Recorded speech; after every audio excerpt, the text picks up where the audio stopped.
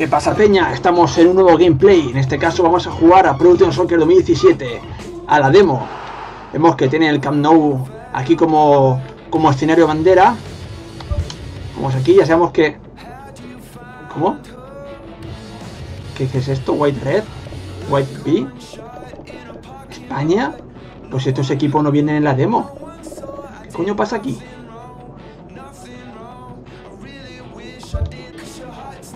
¿Qué mierda es esto? Si es el Sevilla B y el Sevilla. ¿Cómo puede ser esto? Tiene que ser una broma. ¿Qué puede ser? Están los escudos cambiados, el nombre cambiado. Joder, Sergio Ricos clavado. O sea, los gráficos... es el equipo 100% original. Os estoy tomando el pelo. En la demo ya habéis visto que estoy jugando con dos equipos. Uno incluso está en segunda división. Estoy jugando con dos equipos en la demo del Pro Evolution Soccer 2017. ¿Queréis saber cómo? Dentro tutorial. Lo primero que tenemos que hacer es descargar Steam. Si ya lo hemos descargado, lo iniciamos. Iniciamos sesión con nuestro número de usuario y vamos a la tienda. Vamos a explorar la tienda.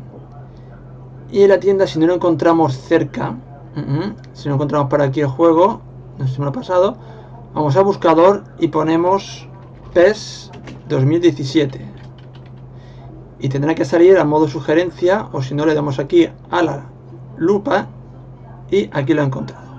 Perfecto, pinchamos encima del juego, aquí se activa la cinemática, está silenciada, la pausamos, no es necesario gastar ancho de banda y descargamos demo. Veis aquí que estoy dándole la opción de descargar demo. Se descargará, ojo, a este dato en Steam, la carpeta x86 de Steam. Y esperamos a que se descargue. Si queremos ver cómo va el proceso de descarga, pinchamos encima de descargando y vemos el proceso. Descargando 157 megas de 1 giga con 600. Aquí la hora de inicio y aquí el tiempo aproximadamente que queda para que la descarga finalice. Y aquí arriba podemos ver la velocidad a la que está actualmente descargando, con picos de velocidad de 2,4. Por si acaso tenemos wifi y no estamos enfocando bien la antena al router, pues aquí nos da, digamos, el pico de velocidad. Si es la que se adapta a la velocidad que tenéis, obviamente estamos descargando a la máxima velocidad contratada, ¿no? Es simplemente un dato. Bueno, ya tenemos descargado el juego. ¿Cómo procedemos a encontrarlo?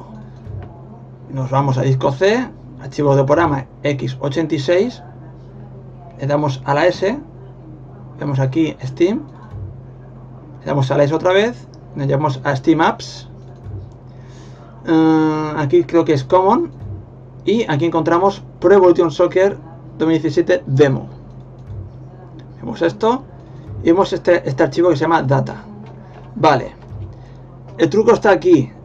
Ya vosotros os habéis descargado el Pro Evolution Soccer 2017, la versión Full Unlocked.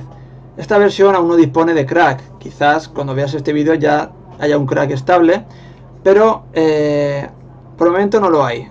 Así que yo ese juego lo tengo en archivo de programa y creo que lo tengo en Pro Evolution Soccer, no sé si está aquí. Vale, lo tengo aquí descargado, ¿de acuerdo? Y cogemos esta carpetita tan bonita, se llama Data, la copiamos, vamos aquí a donde está en Steam, vemos Steam, Steam Apps, Common, Pro Evolution Soccer 2017 Demo, y vemos esta carpeta Data, damos Control V y la sustituimos. Realizar esta acción para el siguiente identidad de conflicto, veis aquí, ¿vale? Para que no dé por culo esto. Y se empieza a reemplazar los 5 gigas y pico que tiene la carpeta Data, que es donde está aquí lo que vale, ¿no? Los equipitos y las mierdas. Recordemos que Pro Evolution Soccer 2017, la versión oficial, no tiene todavía las licencias. O sea, habrá que meter un parche después para que los estadios y los clubes, incluso los trajes y tal, los uniformes, las equipaciones sean las correctas, el logotipo, todo, ¿no? El escudo del equipo, todo. Vale, ¿qué hacemos ahora? Nos metemos, esto lo cerramos ya hemos hecho aquí lo que tenemos que hacer, cerramos. Y nos vamos aquí a Will Neuer Pro Evolution Soccer Team Selector, ¿de acuerdo? Pinchamos doble clic, no hace falta darle como administrador, ya te lo pide. y cargamos el exe. ¿Dónde cojones está el exe? Pues me cago en la puta. Vamos otra vez a equipo. Uf, qué coñazo, ¿no? Otra vez al equipo x86, le damos al S Steam, le damos al S Steam Apps, aquí Commons, Production Soccer, y aquí vemos el logotipo, ¿de acuerdo? Abrimos. Y aquí vemos los clubes que vienen por defecto en la demo. Creo que son estos: el de Madrid, el Arsenal, el Fútbol Club Barcelona, Boca Juniors, River Plate, Corinthians, Paulista, Flamengo, Germany, France. Ok, ¿qué hacemos? Cargamos lo que nos haga de la punta del pepino. En este caso, hay que buscar por el nombre original, el nombre que viene, el chorranombre que le ponen aquí los cabrones de esto de Konami a los equipos, a no tener licencia. Y bueno, yo como soy del Sevilla, vamos a buscar el equipo. Con la pestaña seleccionada, ponemos Andalucía, supongo que será White Red. Aquí tenemos al Sevilla, ¿de acuerdo? Y aquí tenemos al Sevilla B, ¿vale? Que también se puede buscar de la misma forma, pestañita. Ahora a mí Barcelona ni me va ni me viene. Vamos a dejarlo por gusto, ¿vale? Vamos aquí a Francia, por ejemplo, que me la pela, y vamos a poner el Real Madrid. Hostias, el Real Madrid, ¿cómo era? MD White, aquí está, aquí lo tenemos, Real Madrid. ¿Sí? Vale, sabemos que lo hemos seleccionado, ¿de acuerdo? Flamengo, no sé si está en España. Ah, mira, aquí está Spain, vale, perfecto. Le damos a Save. ¿Sí? First Successfully, ¿vale? Successfully, como se diga.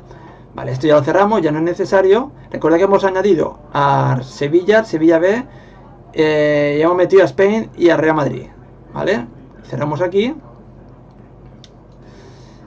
Y vamos a darle, cerramos toda esta mierda. Por ejemplo, aquí hay gente que lo hace, yo no lo veo necesario, ¿vale? Que es darle a compatibilidad y ejecutar como administrador. Bueno, vamos a seleccionar y ya está, ¿vale? Y nada, le damos aquí a doble clic, ¿vale? Que sepáis que este es el mismo icono que el otro, solamente que aquí pone Production Soccer 2017, lo pone más largo. Pero bueno, pinchamos doble clic, aquí nos pide que si queremos, digamos, permitir esto, y decimos que sí, porque somos temerarios, y vemos que si es la primera vez que iniciamos, vemos aquí hay un proceso, de acuerdo, que es de configuración inicial. Si os podéis permitir ponerlo en modo alto. Mando, yo tengo mando de Xbox, vamos a ponerle el mando, bueno, nos quedamos en la opción de configurar el mando. Ya vemos que lo detecta. Como recién formateé el PC, el mando no estaba instalado, los controladores, así que tengo que bajármelo yo. Y bueno, damos OK, ya está todo. Y borramos esto, por ejemplo, este acceso lo borramos y veis que nos fiáis y mandamos este a escritorio. ¿Sí? Veis que se puede acceder perfectamente. Y vamos a ver si tenemos los equipos que hemos dicho que estén, ya que la demo está limitado a unos cuantos equipos, digamos, predefinidos. Hemos metido equipos como el Sevilla B, que es un equipo que nunca estaría en una demo. Pero bueno, vamos a ver si el tutorial que os estoy ofreciendo ha valido la pena. Recordad que las alineaciones las plantillas están desactualizadas. Tenemos el equipo que terminó la campaña anterior. O sea que veremos, en el caso del Sevilla, veremos a jugadores como Cricovia, como Vanega, seguramente. Vale, aquí decía plantilla del equipo, contenido de la versión de prueba. Bueno, vamos a editar datos personales, configuración de controles. Yo como vengo del FIFA, a ver, aquí el disparo lo tengo en el... Claro, ¿y el correr dónde está? Correr está en RB, no, yo quiero este, el tipo 2, el tipo FIFA, vale. Vamos para atrás, le damos a este y aquí tenemos este, mira, aquí está, perfecto. Wainwright, tenemos al Sevilla B, Fútbol Barcelona y todo esto que no lo hemos tocado. Está España, que hemos puesto antes, y el Real Madrid. ¿Cómo comprobar que no estoy vendiendo la moto? Es muy sencillo. Elegimos a White y a White. Aquí lo tenéis. perfectamente. David Soria, Dani Carrizo, Rami, Cricovia, que hemos dicho, que ya no está. Vanega, Gamiro, que tampoco está, y en Madrid están todos bien. Y vemos aquí que lo curioso de las indumentarias, que son las dos las mismas, quitando las mangas largas, son las dos las mismas, el mismo pijama de algodón, un pijama de cash, que lo tocas y dices, aquí hay caché. Y los escudos están todos están los escudos de mierda que ponen aquí. Y bueno, estrategia, vemos que podemos perfectamente, no quiero lo guay. Empezamos partido, vamos a ver qué tal.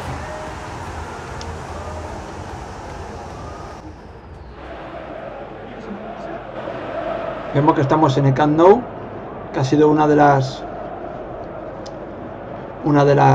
novedades de este año, que es la exclusividad del Camp Nou. O sea, han hecho una réplica perfecta, por lo tanto están explotando este campo, porque digamos que el gancho de este año del Pro, que han amarrado bien al Barça. Vemos aquí animaciones y tal, quitamos esta mierda cinemática y vemos controles. Ya que estamos, hacemos un pequeño análisis del juego y vemos que no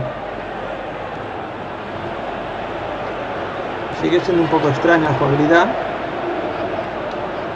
la han hecho un poco lenta, diría yo, pero bueno, tampoco puedo yo aquí opinar mucho, ya que estamos hablando de una demo. Aunque hayamos desbloqueado estos equipos, que no desbloquear es añadir, más que nada, ¿no? Bueno, peña, esto ha sido todo.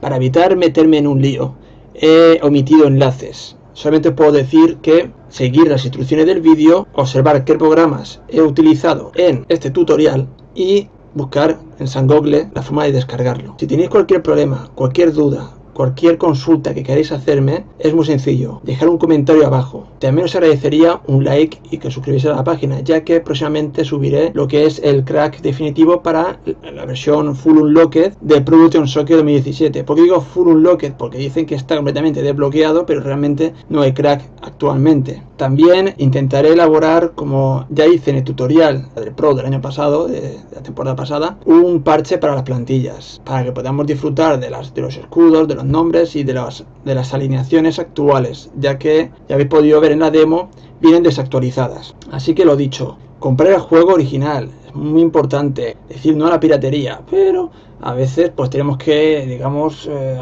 acudir a estos sistemas no libres de internet. Ya habéis visto el procedimiento: Steam, descargar el juego, utilizar el archivo data y copiar ese archivo y pegarlo en la carpeta Steam Apps Commons, que está en la carpeta de Steam en el archivo de programa x86. Copiamos y reemplazamos la carpeta data y ya podemos, digamos, tener acceso a todos los equipos que podemos configurar con el programita Will Noya, que ya habéis podido ver vosotros en el escritorio. Con este programita podemos nosotros buscar el nombre original de los equipos, ya que tenéis que buscar las castañas ahí de vuestro equipo favorito, como cojones se llama, en el Pro, y cargarlo. Se lo salváis y ya podéis acceder al juego. Una vez que accedéis al juego, podéis encontrar vuestro equipo preferido como parte de los seleccionables en la versión demo. Eso ha sido todo. Insisto, os agradecería mucho una suscripción y un dedito para arriba para si os ha servido este tutorial, y también pues para apoyar a que siga haciendo más productos como este. Si tenéis cualquier duda, cualquier sugerencia, si no encontráis los programas que he utilizado, si no encontráis la forma o no habéis entendido algo del vídeo, dejad un comentario e intentaré responderos con la máxima brevedad posible. En caso de alguna petición, digamos, especial, consultadme por el Facebook, que ya tenéis el enlace en el canal del vídeo. Así que esto ha sido todo y poco más puedo deciros. Que nos vemos en el siguiente gameplay o tutorial o unboxing. Hasta luego, peña.